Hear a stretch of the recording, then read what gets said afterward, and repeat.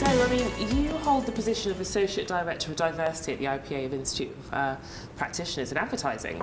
But perhaps you could briefly outline first what IPA does and secondly what your role entails.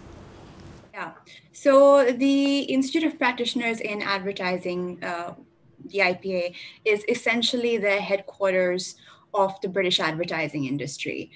We're the professional body that supports advertising agencies. We've been around for over 100 years and are incorporated by Royal Charter. So we're really well known for our suite of continuous professional development programs. We export our qualifications to over 60 different markets around the world. We're also really well known for our effectiveness program, which is all about demonstrating the effectiveness of marketing communications. We host something that's known as sort of the Oscars of advertising, which is our effectiveness awards.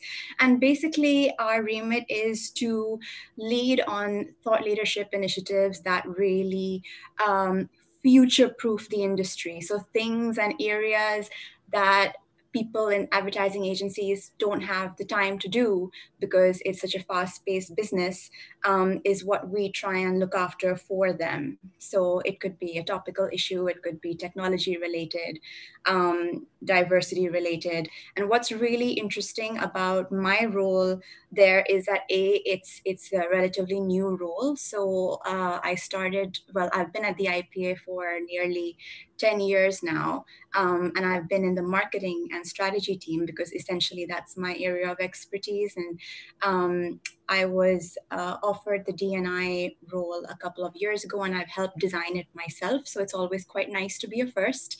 And then the second thing about it is that it's special because it is leading, not following the agenda. So it is basically leading the diversity and inclusion agenda for the whole of the advertising industry, not just for my own organization. So you really get a bird's eye view of D&I across not just advertising, but the entire creative industries. We have access to the brightest people in agencies, clients, intermediaries, at government, at lots of technology companies. So my goal really is to galvanize the collective intelligence of our members and inspirational clients in order to make positive change as quickly as possible. No pressure then, obviously. None at all. Yeah. This year with D&I sort of really coming to the forefront this year, it's been a really interesting time. You must be working with some huge brands and some big egos. It must be a real challenge to sort of manage all of that. But obviously you cope well. Yeah, it's really fun. I mean, I like the fact that it's, we're speaking to this agenda is so great because it really lends itself to cross-industry collaboration. So whereas advertising agencies amongst themselves might compete for business, or clients such as say a P&G and a Unilever are obviously competitors. But when it comes to this particular agenda, most reasonable businesses are more than happy to put their differences aside and come together and work on this in a collaborative way. So I think it's really, I always say it's just the best agenda to kind of learn from each other from, because nobody has cracked it yet completely. So everyone's sort of at different stages in their journey.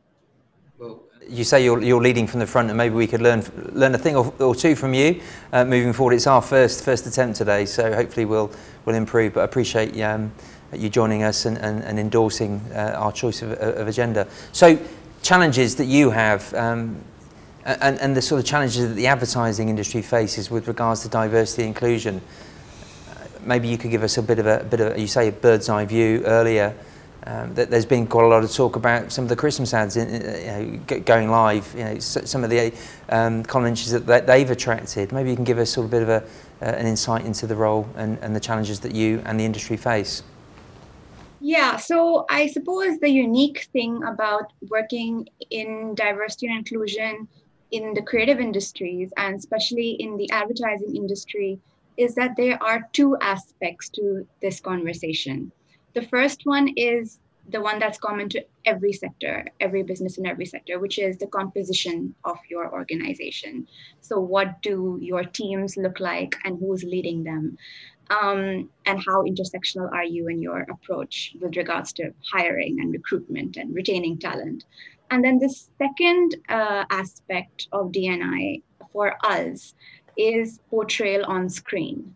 So I think we're quite uniquely placed because with certain other sectors, for example, if I just picked up, say, a sector like architecture, Very topical in this room today. yeah, yeah, exactly. Well, they are, it's not maybe the business case for diversity with regard, actually, there's a business case for diversity across every sector, but I'm just speaking relatively over here. So for us, when we're making an ad, does it matter who is actually working behind the scenes in order to come up with the creative concepts for that ad? Absolutely, it does, because you want to be as representative of your audience as possible. Whereas in another sector, like for example, architecture, perhaps the business case is a little less clear when you're, say, designing a building, because it's more of a technical thing. Over here, it's more creative. So we have a very clear reason for why we need to be diverse in advertising. And with regards to the challenges, I think the main challenge in our industry is basically the fact that we don't have a heritage of diversity and inclusion in advertising, and it is a sector that is known to be very glamorous. It's traditionally been very white, middle class, male dominated, slight bit of a superiority complex that goes back to the Mad Men days. I don't know if any one of you has watched Mad Men, but it's sort of hasn't really left that era in some ways. So what is required if change is to be made is multiple strands of very hard work and commitment in the areas of not just recruitment and retention, but also data measuring and monitoring, linking performance, sales, and profit to diversity strategy, culture change, and target setting. And all of this work needs to be done and underpinned by allyship, sponsorship, and constant tracking of progress from the top down. So there's a lot that actually goes into a successful diversity and inclusion strategy. And it's no wonder that people are struggling, because there's no straight line to achieve this. It's also a very personal agenda. It means different things to different people. So just depending on who you are, you will have a particular passion point. There's a lot of education that needs to be done around simple things like language. A lot of leaders are very uncomfortable with the kind of terminology that they can use, especially in the year of 2020, with so much happening around the Black Lives Matter movement. There's so much more at stake, so much nervousness about getting things wrong. So I think the goodwill is definitely there. The conversation has never been stronger. But there is still, I think for us, we are in the phase of challenges around implementation. How do we actually make change happen now, as opposed to, oh, is DNI a business imperative? Is there a business case? I think we've kind of accepted that there is. And we've kind of moved on from that. So there is definite progress. Great, and not all organisations are able to appoint a director of, or an associate director of diversity. So in the absence of such an appointment, what advice would you give to someone wanting to learn how they can become more diverse as an organisation in everything they do?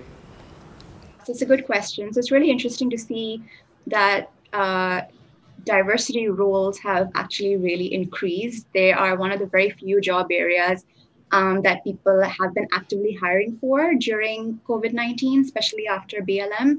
And I think a diversity hire success really depends on whether or not he or she has a seat at the top table and reports directly into the CEO, as opposed to reporting into HR, which is very frustrating and happens a lot. And it's not likely to work if that is the case, because HR is a piece of the puzzle, in my opinion. It's not the entire solution, so you have to have all the different departments working together. And if a diversity hire can convince other departments to report into him or her, explain the business case of how all the different departments need to be thinking inclusively, then you actually have someone who could really make a huge difference to the business. But in the absence of that, I do appreciate that budgets are tight at this time. There are lots of ways to go around this. There will be people in your organization who have a passion for diversity and inclusion. So it's really harnessing that passion and commitment and making them accountable to make change happen. And also, I think that fundamentally, the two things that any organization can be doing is I always believe that data measuring and monitoring is key. If you don't measure, the diversity within your organization, you don't have a baseline, and there's nothing with which you can measure from. You won't even know where your gaps are.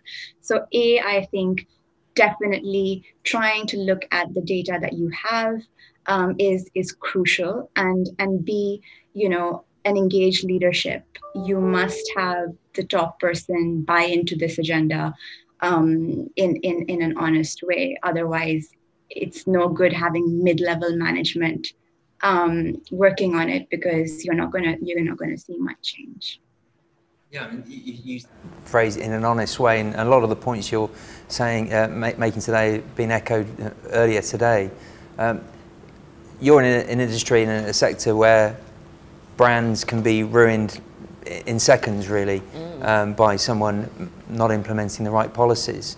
So how transparent is that honesty in appointments, but also on the public-facing side in campaigns where organisations may be seen to be doing something for the wrong reasons and not really have thought through why they're doing it? Kind of mad rush to be seen to be doing something. I think the key thing is to remain authentic. I think consumers today, clients, the talent that you want to work within the talent that you want to attract, they're really demanding authentic representation now. And they're demanding fair practices and fair access. So these are things that people can't hide behind anymore. Everything is on the table, up for grabs. And there is a very high price to be paid for getting it wrong. So there are lots of different, I think the most obvious sort of solution to future-proof any work that's going out is to make sure that you have as diverse a team as possible, because that will minimize the risks. It's very easy for a bunch of people who come from very diverse backgrounds to be able to very quickly assess whether or not a certain piece of creative work is going to go down well or not. In our industry, another area that we are now looking at very carefully is around casting, and how to cast in a fair way, because good intentions alone obviously aren't going to make our rehearsal rooms feature a wider range of people.